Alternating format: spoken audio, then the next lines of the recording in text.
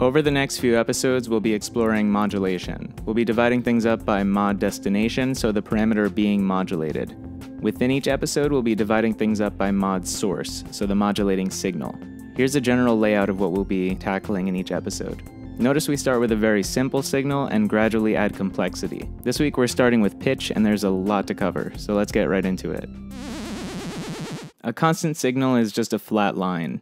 If the point of modulation is motion, why would we use a flat line? By definition, constants have no motion. Crucially, constants are rarely used on their own. They're either used as intermediaries for a manual action, or they'll be used in conjunction with other more complex modulators. For now, let's focus on the intermediary aspect, because this is something that we're all familiar with. In fact, there's one constant modulator that we use at almost all times: keyboard CV. When you play a note on the keyboard, it generates a CV signal that controls the oscillator's pitch. So for example, if I play this, you can almost imagine the pitch CV forming a sort of staircase shape. Pitch control voltage is normally exponential and uses the volt per octave standard. So for every 1 volt increase in CV, you'll see an increase of 1 octave, or a doubling of the frequency. This is what allows us to make musically consistent modulation. Let's demonstrate this with another source of constant CV, the mod wheel. I'm setting the mod amount so that our pitch increases by 1 octave when the wheel is at maximum position, regardless of our prior pitch. It's also possible to set negative mod amounts. So here the wheel is set to decrease pitch by an octave. With this knowledge, we can now start to create a general framework for pitch modulation. Soon we'll be making some pretty crucial tweaks to this, but for now let's move on to envelopes. In this group, we'll be including all non-cycling modulators. So this includes envelopes, one-shot LFOs, and non-looping function generators. For this group, we can use the same framework as before, but with one major difference. Envelopes change over time, so instead of our mod amount being a fixed number, it's just our maximum level, and it'll be dependent on the current position or current level of the modulator. So we end up with something a little closer to this.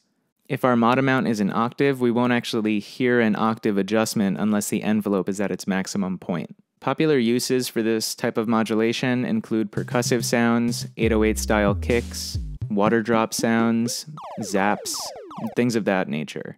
These sounds are all envelope-based, and because of that, they're unipolar, meaning they only move in one direction. We'll modulate above our pre-mod frequency or below it. Bipolar mod sources, such as one-shot LFOs, move in both directions. Consider a slow, one-shot sine wave.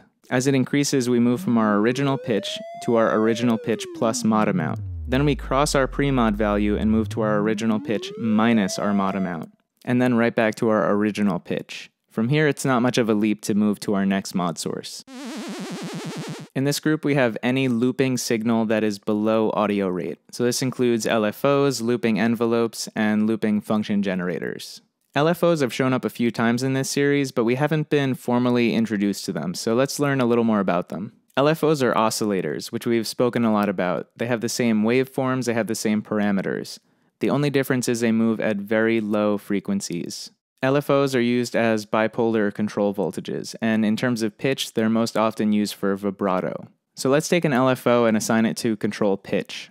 Now our pitch fluctuates above and below our pre-mod level, hitting its maximum at pre-mod plus mod amount, and dropping as low as pre-mod minus mod amount. But what if we want the effect to fade in gradually, so that we don't detune the onset of our note? Well, one way to solve this is to use a manual constant or an envelope as our mod amount. Here I'm setting the wheel to control the amount of modulation provided by the LFO. Now we can fade in and fade out. And we're not limited to the mod wheel. Any control signal can be used for this, including envelopes and LFOs. So let's make one final adjustment to our framework, using the term controller to denote a signal that controls the mod amount of a modulator. And with that, we've reached a general framework for pitch modulation. You can add as many controllers and as many modulators as you want, and it should hold up, with maybe a little bit of extra generalizing. Here are some other uses for LFOs. Octave leaps. Here we take a square wave and modulate up a tritone. Now our pitch jumps up half an octave above and then half an octave below. So we add a constant modulator to bring us back in tune. Using a sawtooth as your modulator, you can produce a sort of rumble or jagged effect. Using a ramp produces a similar effect but swooping up instead of down. Modulating with a ramp wave, with an envelope as a controller, is a great way to produce laser sound effects. Modulating with noise dirties up the signal by adding instability to the pitch. If we slow that down to a very slow random signal, we get a random frequency generator for instant R2D2 sounds. Combine noise modulation with a slow global LFO for mellow lo-fi patches. As we increase the frequency of our LFO, we'll start to notice unpredictable timbral changes. This will bring us to the next episode in our series where we'll talk about basic audio rate FM. If you like this episode and want bonus tutorials, support me on Patreon for weekly mini episodes, where we take a more hands-on approach to the content covered in Synth Fundamentals. This week we'll be using envelope pitch modulation to create some percussion sounds. As always, I'm thatbeet. Thanks for watching.